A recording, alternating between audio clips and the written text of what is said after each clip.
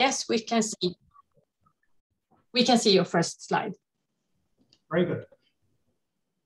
Yeah, so then thank you very much again for having me here today for this fantastic seminar series. And it's my big pleasure today to contribute a talk about the sustainability of metals. And I do this with a couple of great colleagues together, and I will highlight their contributions as we walk through the presentation.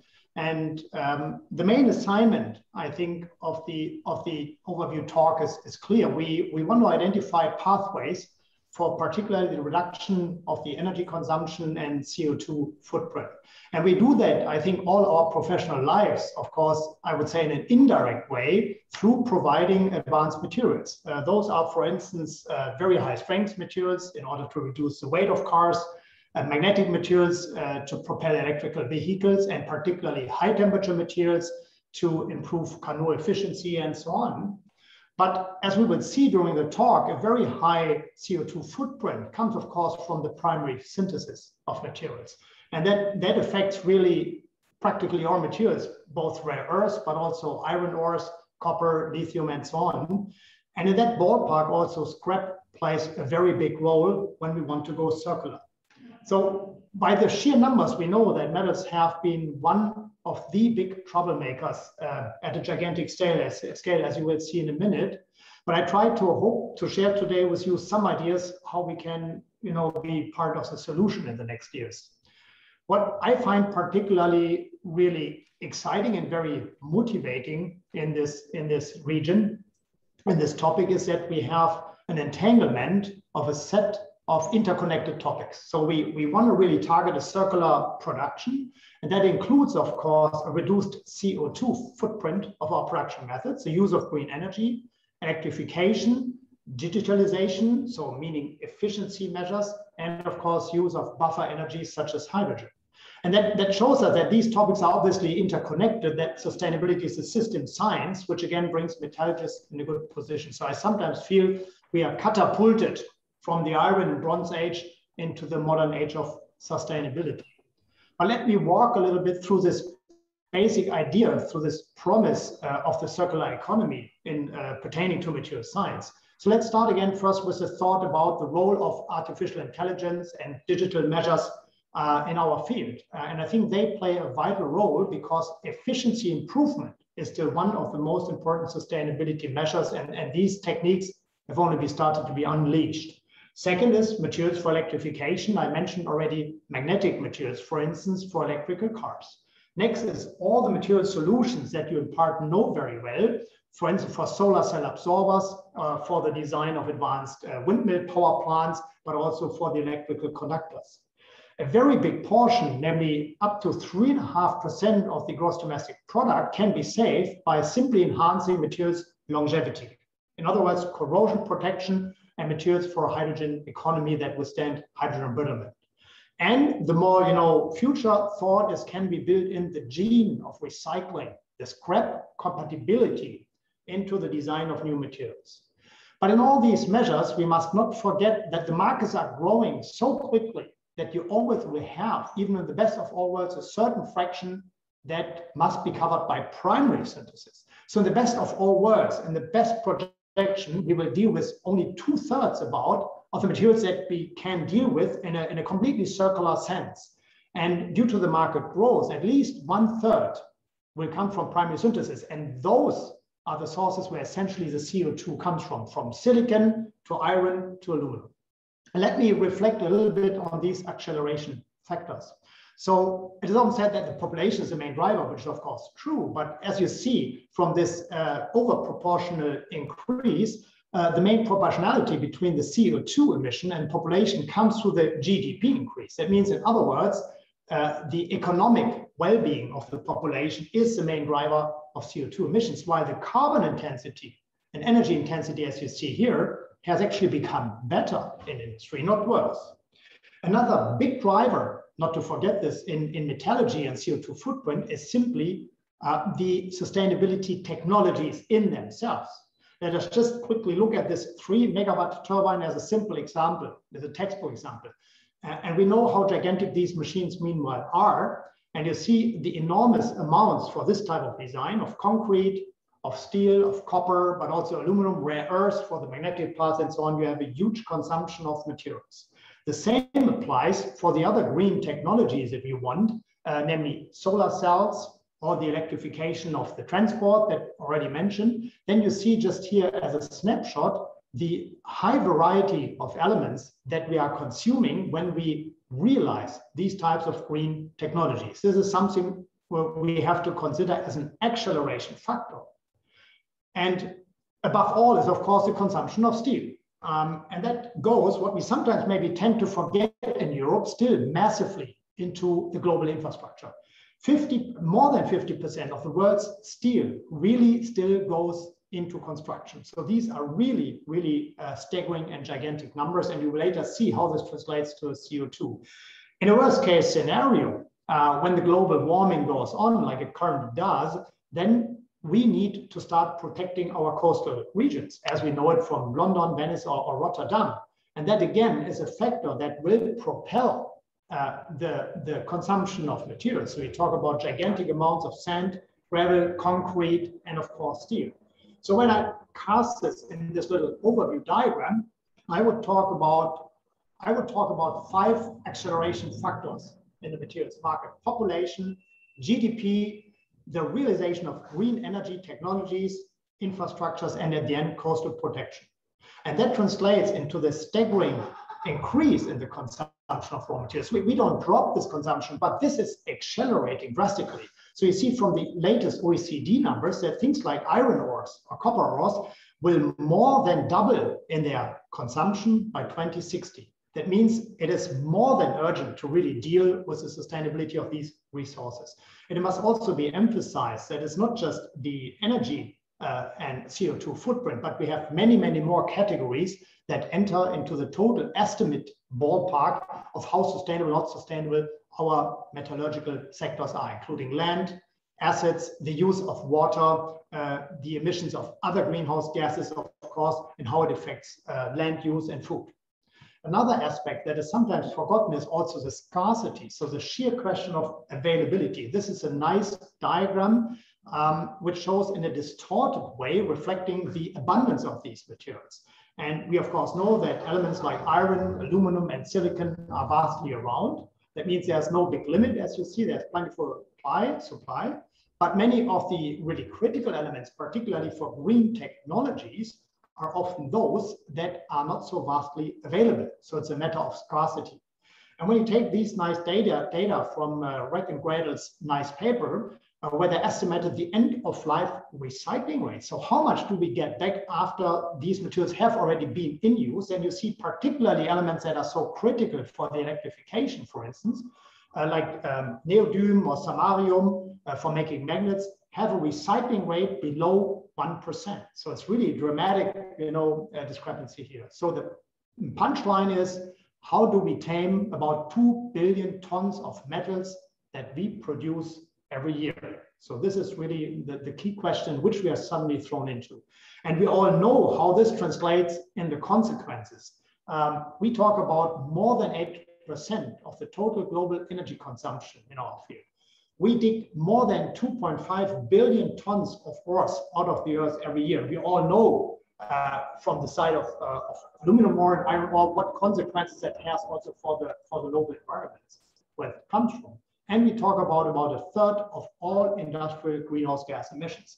The good message is, of course, that even if we have tiny ideas, tiny measures from science and engineering, they can have a really, really big effect. And that makes it such an exciting topic. We must always remember that sustainability must be quantified, because otherwise I think we hear too much blah, blah of good ideas which are not properly quantified.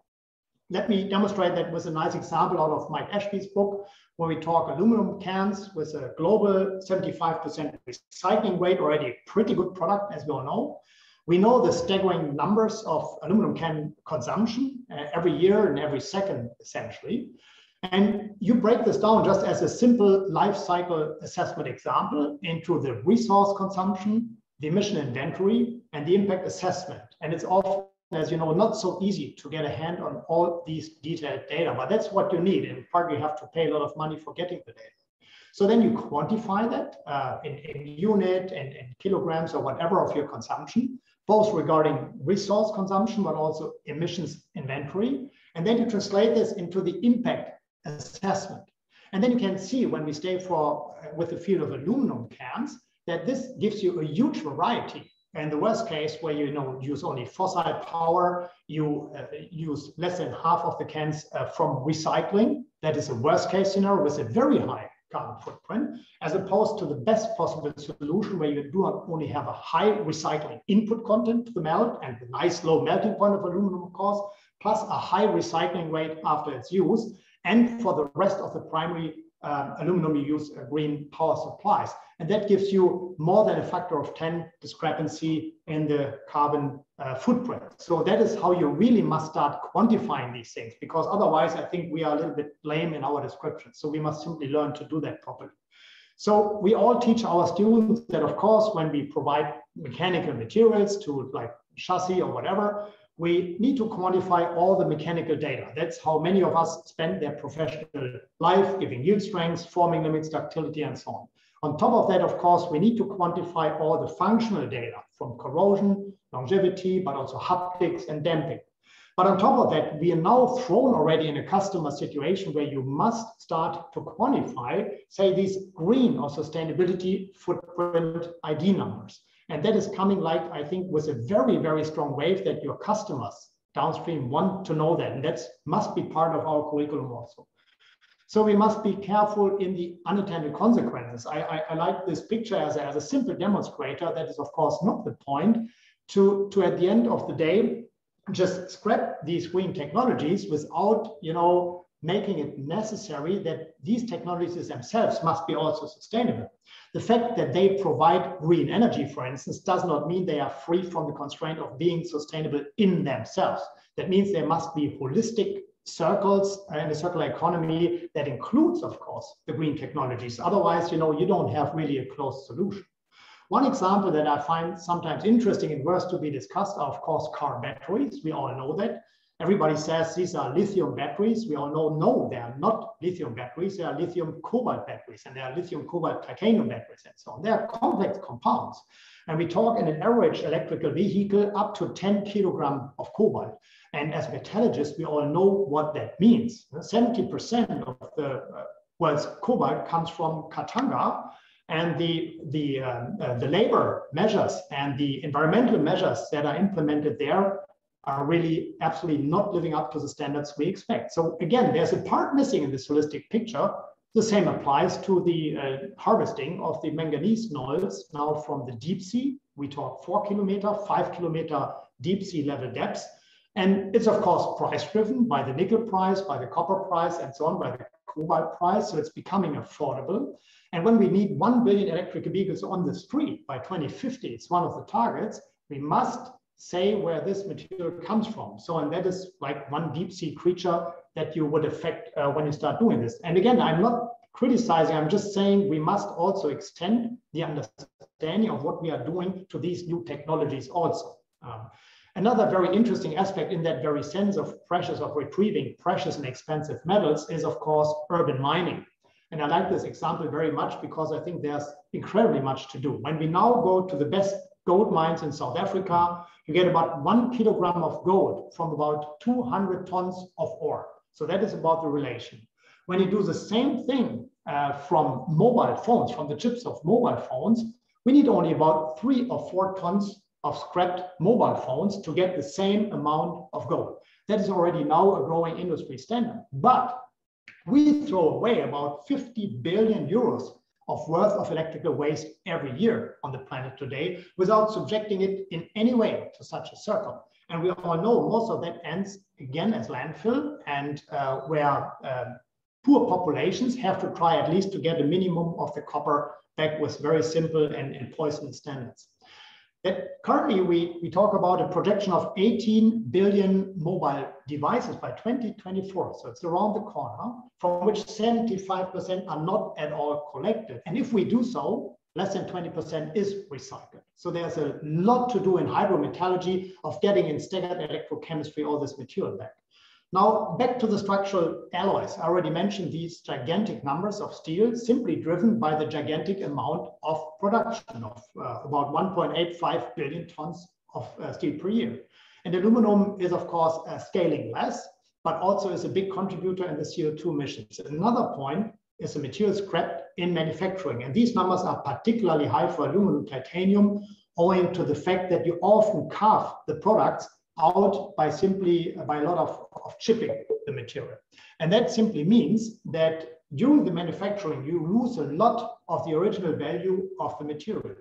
When you take the more dirty route of aluminum synthesis, primary synthesis, and it is in some countries done, it depends very much on where you do that.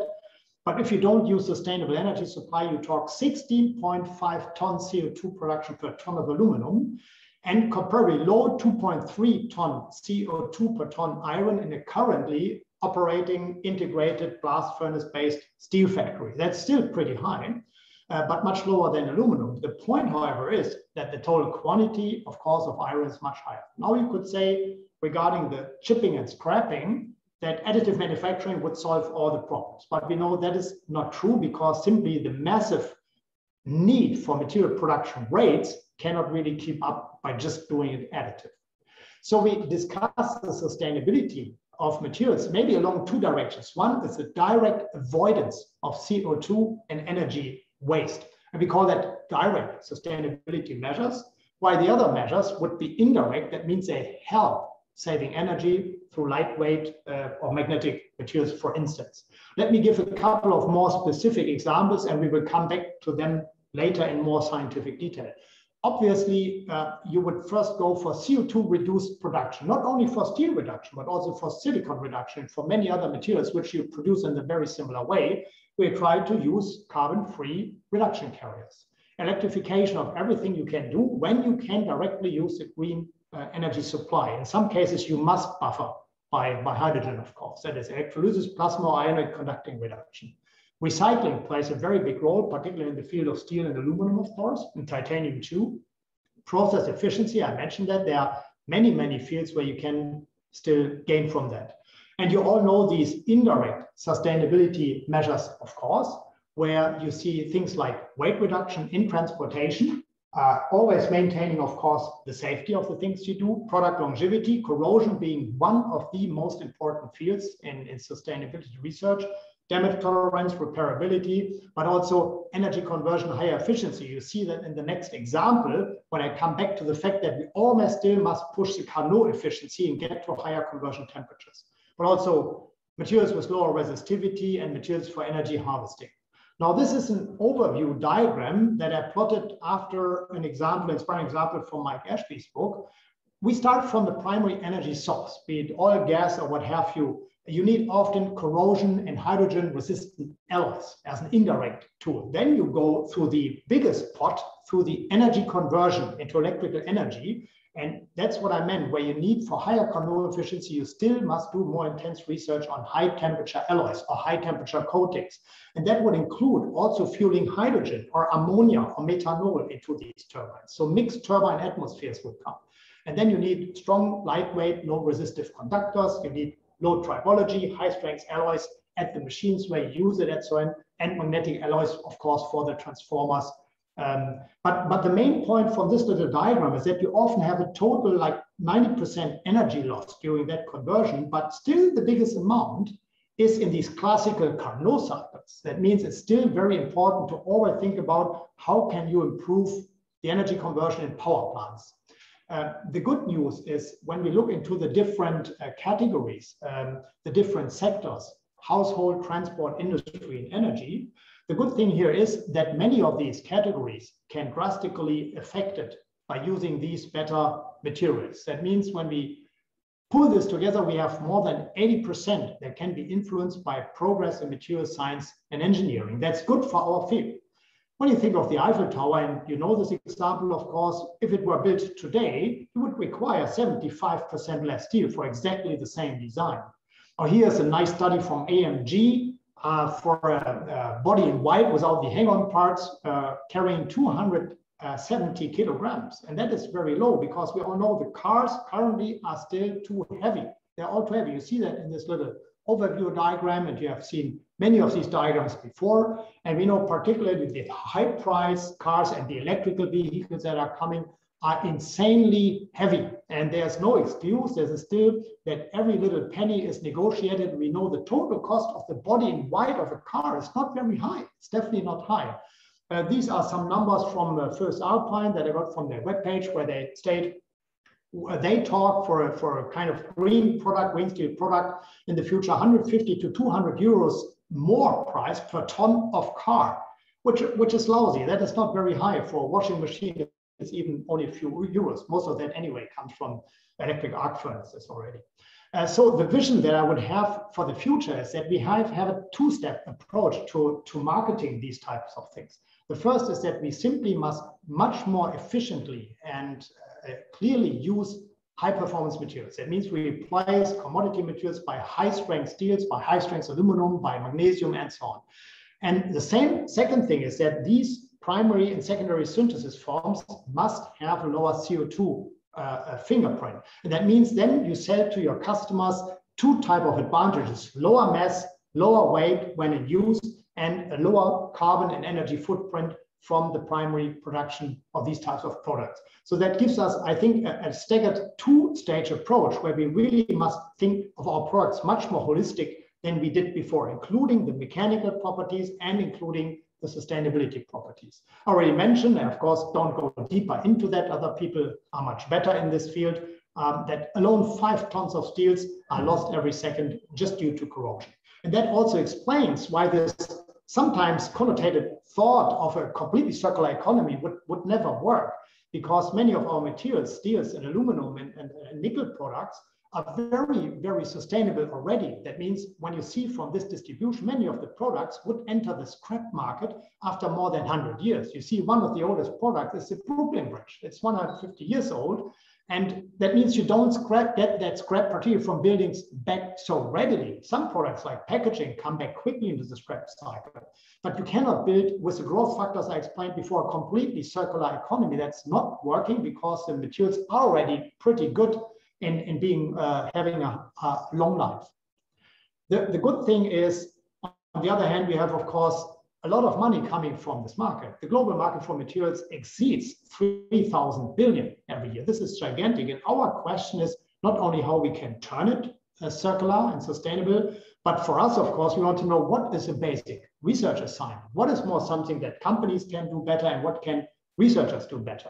So the thing is here that we have more than 40,000 papers every year now about climate change. I just only took the Scopus source. We have really quality controlled publications. And that is good. That is an important topic. We must do research about it. When you, however, look into the publications that pertain to solving the CO2 emissions, the number is very small. When you look into scrap recycling or sustainable metallurgy, the number of publications in these fields is really surprisingly small. That means we do not talk, I think, enough about how to solve that problems. And I feel there's lots of room, headroom and urgency, of course, for doing really fundamental research in this field. And let's go a little bit deeper into steel. When we read the notes of Bill Gates, if you want to do that, then he has a nice question. What's your plan for steel? As his first question to keep global warming in check. And I think let's try to answer Mr. Gates that question. So the basic redox equation, sorry for the typo here, the redox equation is that you reduce hematite by carbon monoxide, and that creates the stoichiometry for the CO2 emissions. That equations in blast furnaces are more complicated, of course. And we have the growth factors that we already mentioned. So we talk 2.8 billion tons about by 2050. So that problem is not going away, but it's becoming intense, more intense every minute and every day.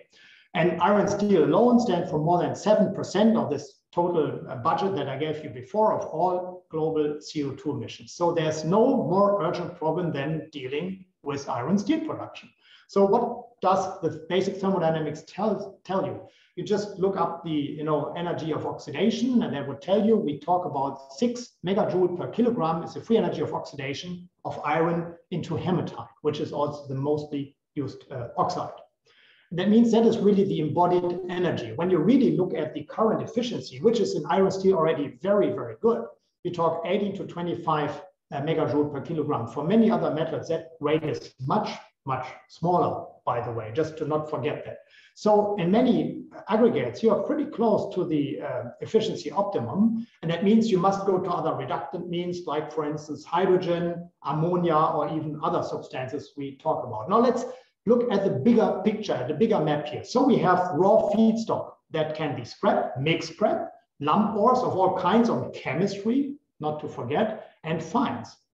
Now you can, as reductants, you can bring them in an aggregate state as protons, ions, electrons, and molecules. So you have a vast array in which physical state you can bring these redox partners together. And the carriers can be, from LOHC, which stands for liquid ionic hydrogen carriers, to hydrogen, ammonia, methane, or methanol, whatever cyclic products you can identify with their respective stoichiometric footprint. So that gives you a huge array of combinations. And you must, of course, consider where, when you use ammonia or hydrogen or methane, where does it come from? Or LOHC, of course. Does it come from Haber-Bosch, from steam reforming, from pyrolysis, where you produce solid carbon, which I find is not so bad, or does it come from water splitting, which is still relatively moderate efficiency rates? So that gives you one picture, part of the picture, to calculate the complete efficiency. So again, the problem should not only look good, but you must quantify it.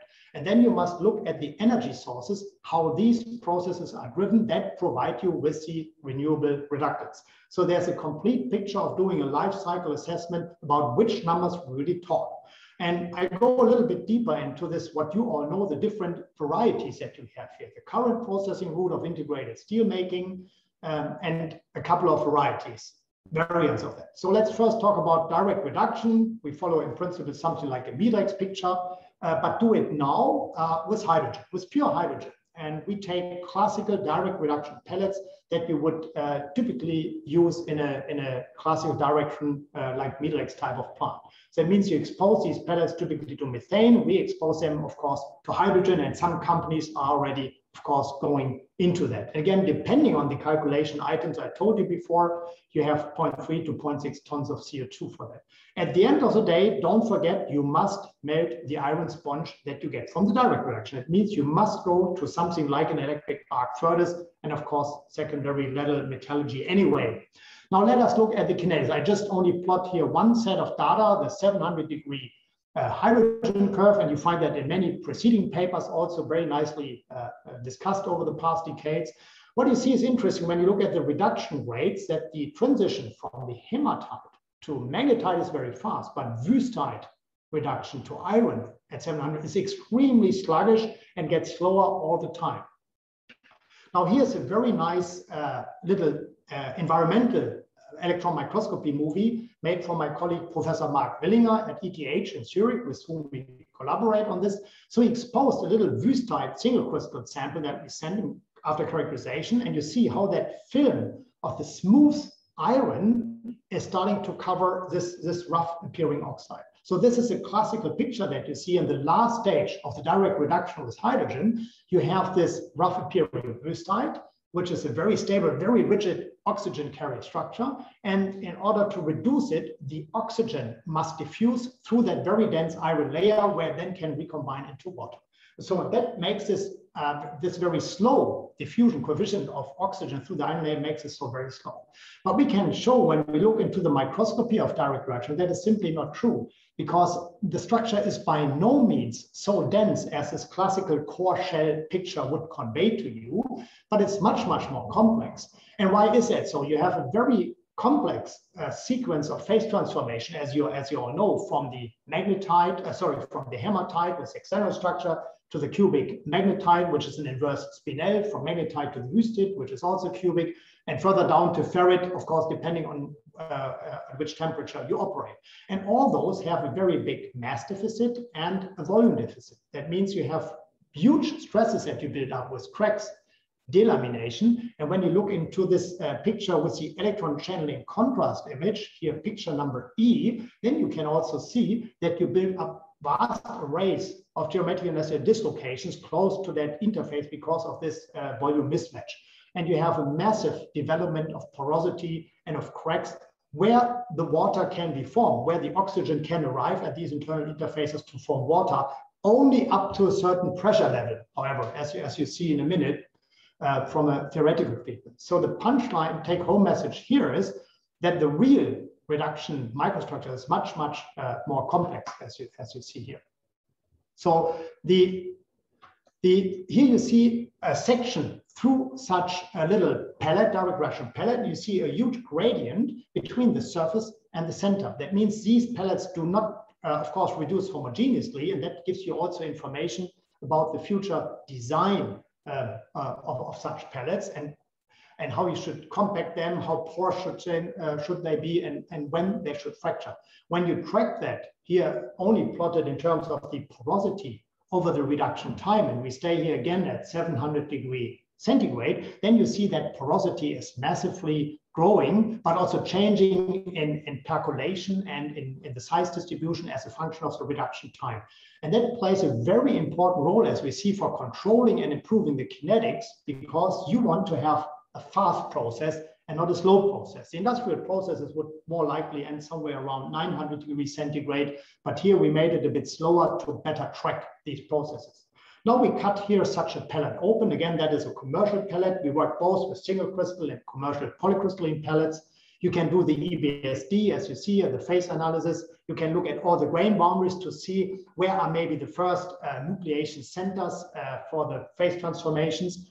And then you can try to also subject all of that into a boundary condition treatment.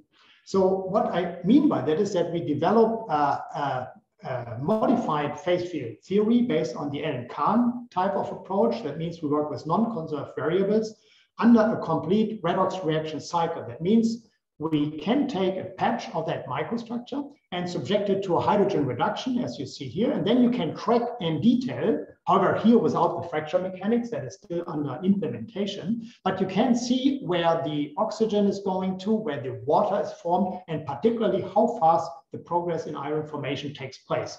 So this is still all work under progress. This is just a little bit to show you how much open, nice also theory questions are available in this field, to do thermodynamics, to look into the effect of chemistry, into the size effects, and so on. So we try also, again, in a nice collaboration with the ETH in Zurich, that is done by Malte Erik Beer, to do this in a two-dimensional environmental microscope, where we use quasi two-dimensional Wüstheit thin films. So you see that here, and I zoom a little bit through this microstructure, and you can see here the emergence, again at 700 degrees, of these little iron nuclei inside of the electron microscope, where you can track them and see under which geometrical constraints they are formed and how transport works. Now here we go to a much higher resolution. Now we do high angular dark field imaging. We do that is a nice measurement from red. So done together with my colleagues in Professor Dehm's department, with Christian Liebschers and others, groups together, where we do electron tomography to understand the environment of individual pores or damage features that we have seen before in a three-dimensional analysis method. And you see the grain boundaries, and you can, by diffraction, then also start to identify what kind of phases and what sequence of phases you have. You can even study the stresses locally. This is just a little snapshot of reminding us that you go through a complex sequence of phase transformations, and then you do that again in different regions of such a single crystal, close to the surface, in the middle, or far away from the surface. And when you are far away from the surface, you see that you have around the closed pores, as I show here, you have really a reoxidation from the already reduced iron back to Wüstheit, because the water recombination pressure has become so high locally. And we go further down also to the atomistic scale and look at the effects of chemistry. You have a lot of gang tramp related elements that form very rigid oxides that you don't reduce at all. And those particularly pertain to magnesium, titanium, and so on, and others that influence, in part, depending on which type of ores you are using, massively the kinetic reduction. This is just because we do all this not just with pellets and single crystal, but also with classical fine ores, because I think the future is much more in the field of fine ores to get rid of this expensive pellet process. And we just do a standard little analysis here through the chemistry of some of these fine ores. We get them directly from the providers in Brazil, in this case, and from Australia. You see the manganese distribution, the calcium distribution, and so on, to get later a feeling what kind of oxides you could expect when you do, fluidized bed reactors, or when you subject them to pellet manufacturing, to get a better feeling what kind of thermodynamic and kinetic databases you would have to consider to make this, to subject this to simulation in the future. Let me go to the next, one of the many next opportunities, and that is currently one of my favorites. It's plasma reduction. And you all know that. You all have seen these wonderful gigantic furnaces where we currently do mostly our stainless steels here in Europe, but also, of course, commodity steels. You have these, more than 100-ton furnaces around. You have typically them equipped with gigantic graphite electrodes. But my point is, when you equip that with a slightly reducing atmosphere from, for instance, hydrogen, then you can kind of throw everything in and have something like a thermomix, like a thermomix in your kitchen, but just for steel. So you try to condense the entire steel factory into one plasma aggregate. Here, this is one of our reactors where we do that, where you can do also spectrometry, where you can track the plasma in its motion. You can study how the chemistry would affect the plasma reaction, the plasma intensity, the species that we produce. We are only in the beginning. We don't do any theory here, but this is about to come, that you better track what kind of recombination and reaction kinetics do you have, which active species do you find, and so on. So that is very interesting and gives us a surprisingly fast reduction rate. So when we just use 10% hydrogen, the rest is argon, and we do a staggered sequence, we just expose it 1 minute to this environment, reduction environment in a plasma furnace, usually now with a tungsten electrode, stop the process, take the sample out, replenish the gas, and do the second set, and so on. So we have interrupted tests, and after 15 minutes, you have pure iron in your hand, and you get these beautiful and complex microstructures on the way towards a reduction. This is all work from Isnaidi Souza Filho and Jan Ma and a couple of other colleagues who work intensely on this plasma reaction. I think that's only about to start, and we have many ideas how to develop that further, and it's very efficient. And again, here we go down, if we have to the atomic scale. We see here in the plasma reduction a very important influence of silicon that breaks down after you form the first iron nuclei, breaks down the further reduction. A little side project, just to share it with you because it's really fun, is just burning, using metals as a fuel. And that is very much related to these redox cycles, right? We do essentially the same thing like producing and oxidizing materials. We burn it. And the energy density, as you know, for metals is, of course, much, much higher than for hydrogen or for lithium batteries, which are actually not very good. And that means the idea is that you combust metal powders, like here iron, and we study then again the microstructure, what happens during that combustion, and then you re-oxidize and reduce them again in a, for instance, hydrogen reducing atmosphere. So just as a little sidestep, that this field is much broader. Now, a few slides before I come to the end about aluminum. We know the secondary production of aluminum is much, much cheaper due to the low melting point than the primary production of aluminum that you all know is very expensive because of this enormous enthalpy of aluminum with oxygen.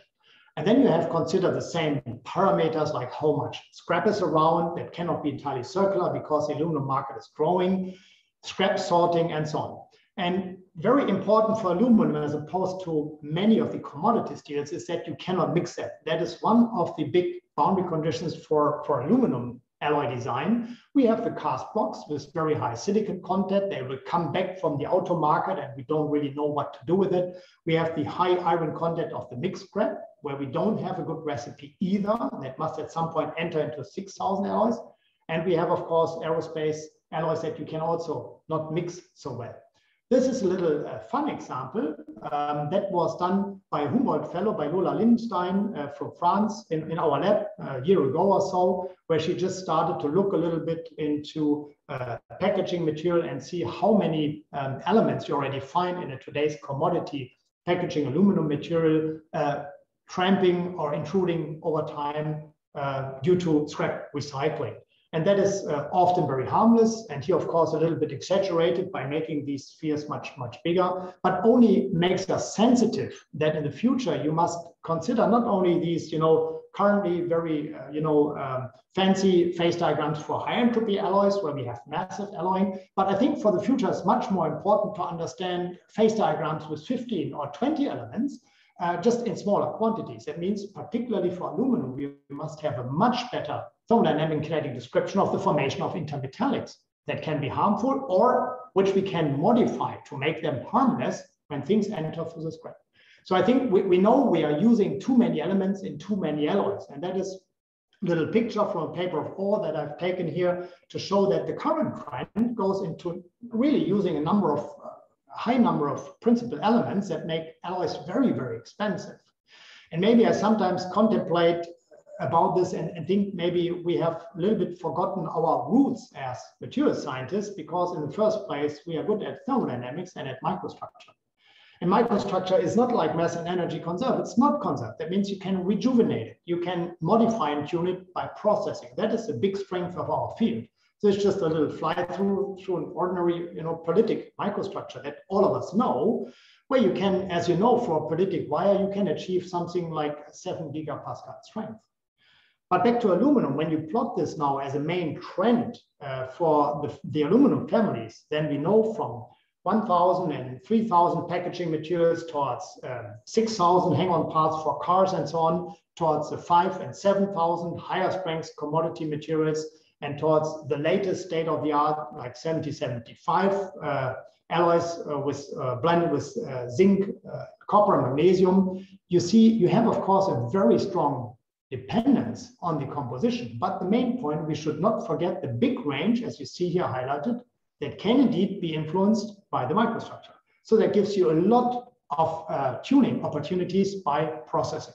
That means maybe we have to go back a little bit to using less chemistry and using more smart microstructures. That is one of the messages that we can also pursue. When I try to cast this a little bit into kind of an overview diagram between potential for impact versus technology readiness, that would tell me we have a couple of important fields, like I emphasized already: corrosion, better scrap sorting, less scrap production, catalyst, using electrical energy in the industry and so on, that are closer to the market but have a very high leverage. While on the other hand, we see with I think very high future impact, we have all processes that have primary avoidance of CO2 by all kinds of reductant agents, where plasma is just one of them. Within alloy family recycling, much better sorting, which will also start to become relevant for steels. And I think these high leverage and high risk fields offer so much of basic research, which, as I said in the beginning, even a small improvement has a massive effect, because simply these quantities of iron, aluminum, and copper and so on are so gigantic, and also in the future lithium and cobalt, that whatever we find out will help, I think, reducing these enormous CO2 and energy burns a little bit. And that affects not only greenhouse gas emissions, but also toxic materials, gas elements. But I focus today a little bit about on iron and aluminum industry, just to have a chance to show you also some of our latest results here. So thank you very much that you bear with me, and I would be happy to take some questions. Thank you very much.